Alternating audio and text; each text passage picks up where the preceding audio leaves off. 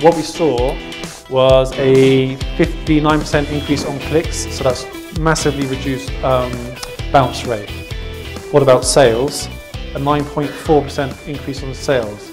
So we achieved a 3.3% increase in conversion to purchase, and that increase rolled up across the whole year, actually paid for the entire Maxymiser contract many times over.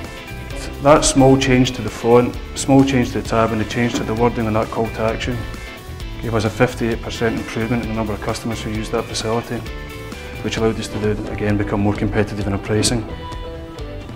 But the benefit of having the MDT was that we didn't just get an improvement, we got the best improvement out of all the designs that we came up with.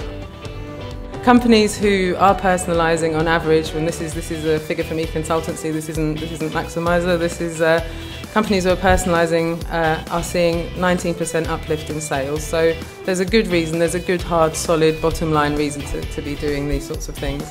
It delivered a huge number. I was dancing, literally skipping around the office. I couldn't tell more people. That's one of the reasons why I put it up here. I'm so proud of it.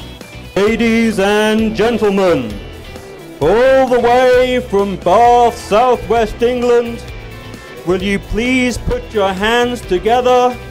Maxymiser wouldn't let him show a butt plug on the screen. It's Matthew Curry!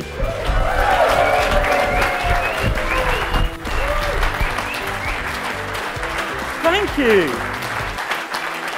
Thank you for that marvellous and completely unprompted applause. And this was great. We did this from us saying, yeah, we're going to go with you, to first test up and running, just under 3 weeks.